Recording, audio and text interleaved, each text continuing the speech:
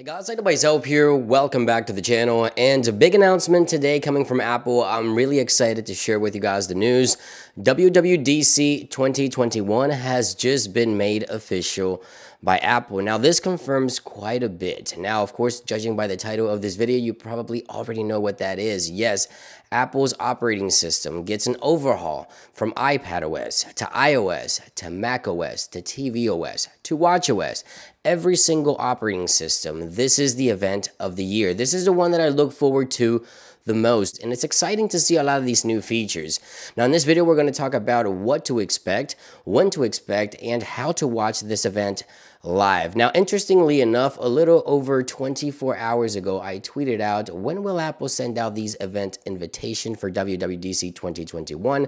And 22 hours to 23 hours later, Apple announces the event. So this is official information. Apple's WWDC will be held from June 7th through the 11th. So on the first day at WWDC, if history is any indication, as we've seen in the past, Apple will unveil the first look at iOS 15. So that is Monday, June 7th. And this usually happens around 10 p.m. Eastern time. So I'll have the links in the description for the live stream so you can watch it live. Most likely will be live stream. This is an online only event, and I'm pretty sure you'll be able to watch on your iPhone, your Apple TV, your iPads, and you'll be able to see the first glance at iOS 15, iPadOS 15, watchOS 8, tvOS 15, and maybe even new software as HomePodOS may get its own software as well. And of course, the Mac will also get its updates as well. So I'm super excited. There's just a ton of improvements that can be made to iOS.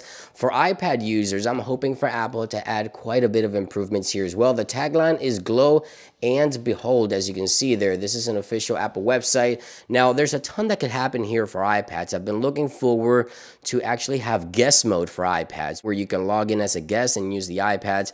iPads do get shared across the home, so it makes a ton of sense for Apple to introduce guest mode. It is a feature that I'm hoping Apple will bring to the iPad, one of the big ones that I'm looking forward to. Now, this is just wish list, not something that's been confirmed or anything. But yeah, guest mode is one of those things I hope that comes to the iPad. It makes sense.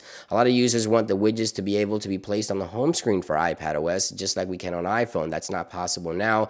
And of course, Apple will introduce a ton of new features and changes for the iPad. So I'll be covering all of the Apple software, of course, once it is available on June 7th. Everything will be covered here on the channel. I'm extremely excited to see what Apple comes up with for iOS 15 this year. This is the day, this is the big event, the one that I look forward to the most. I don't see any product announcements at this event. Apple usually does not unveil any products. It's happened in the past, but this is mainly a software event. So yeah, just expect the overhaul, the overall change for the OS, for everything pertaining to Apple's ecosystem. And as I mentioned, even HomePod may get its own software this year with HomePodOS, as it was rumored the last year as well. Now, a few things that still can be improved on the iPhone and are rumored to be coming to the iPhone is different size widgets, and interactive widgets is one of those things that could be coming to the iPhone.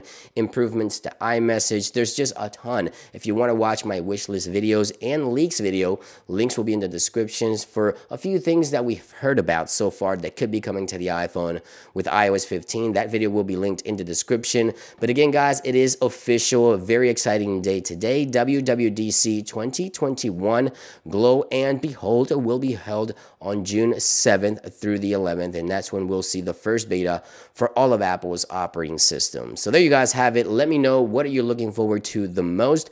iOS, iPadOS, tvOS, watchOS, macOS, or even HomePodOS. I would like to know your thoughts. What features would you like to see for Apple implementing into the iPhone? Thank you for watching this quick one, and I'll see you guys on the next one. Peace.